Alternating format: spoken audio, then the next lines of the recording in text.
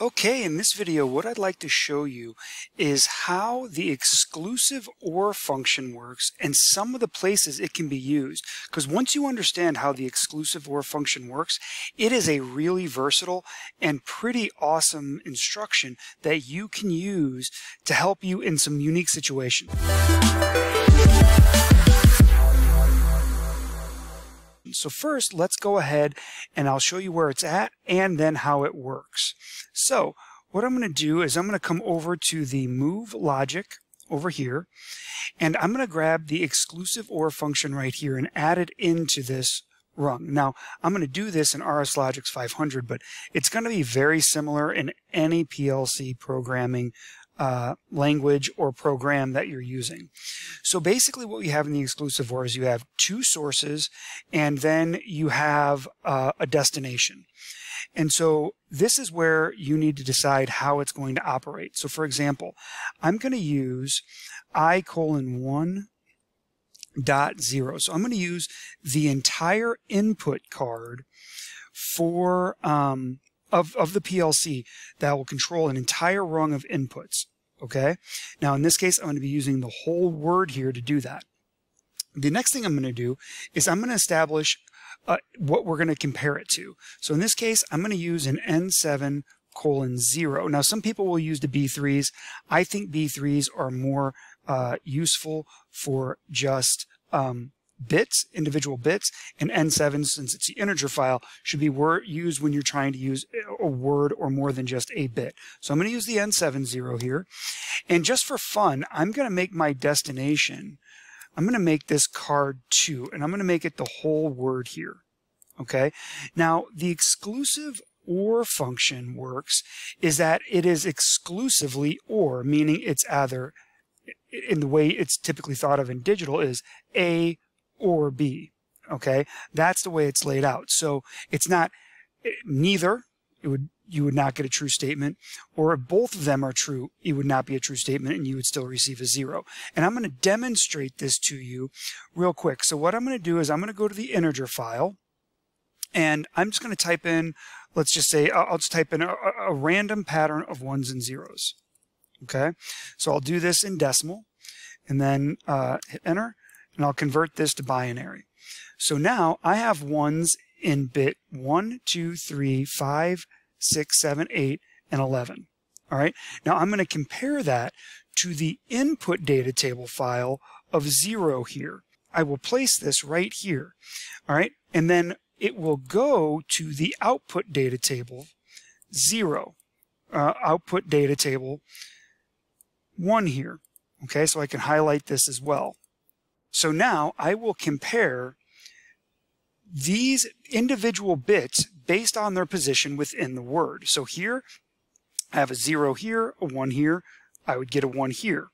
If I have 0s here, I would get a 0 there. So now I have, and I'll show you this here in a second, I have a number of inputs that are wired up in an I/O simulator and that we'll use to compare and see how this works. So let's go ahead and take a look. So now I'm online, and you can see that here's my output. I have a 1 here, and you can see how that relates over to that L1 light right there. Okay? And the reason I have a 1 is because I have an exclusive OR statement. 0, and we'll say A, 1 and B, we get a 1 output.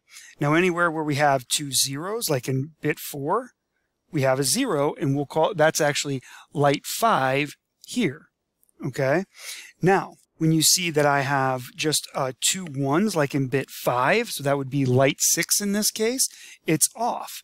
And the reason these two are off, even though the statements are different, that's how they actually interact with each other, because it's exclusively OR. One or the other needs to be.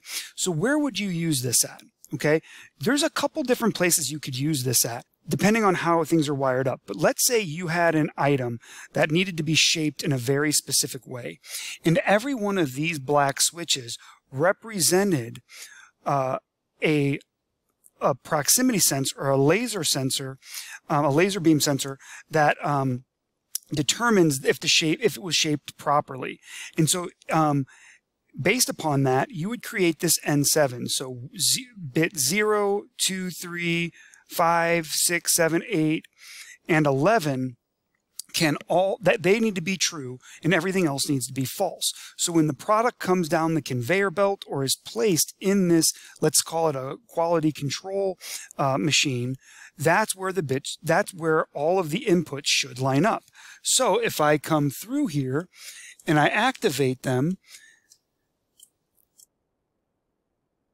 so I place the item in there and all the switches are true or false based upon what they're supposed to be, which is established in N7 0.